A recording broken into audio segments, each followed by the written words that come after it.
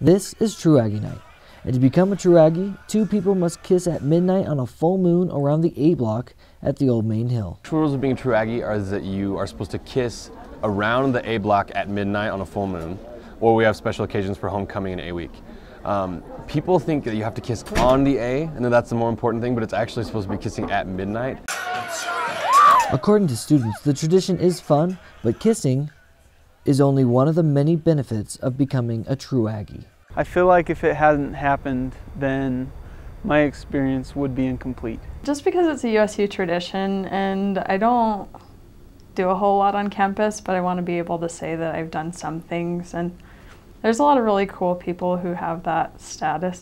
Everyone loves being in Utah State, and being a True Aggie is just like a check mark on like what making the most of your Aggie experience is about. Becoming a True Aggie is a campus-wide tradition, but this wasn't always so. About 100 years ago, midnight kisses around the A block was done by only one club here at USU.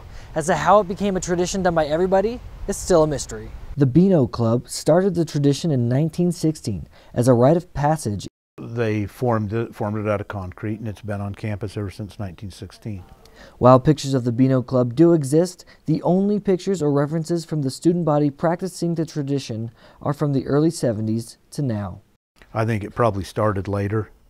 Obviously, it was around in 1972, so at some point it became a fashionable thing, and it's like a lot of things, they kind of catch on.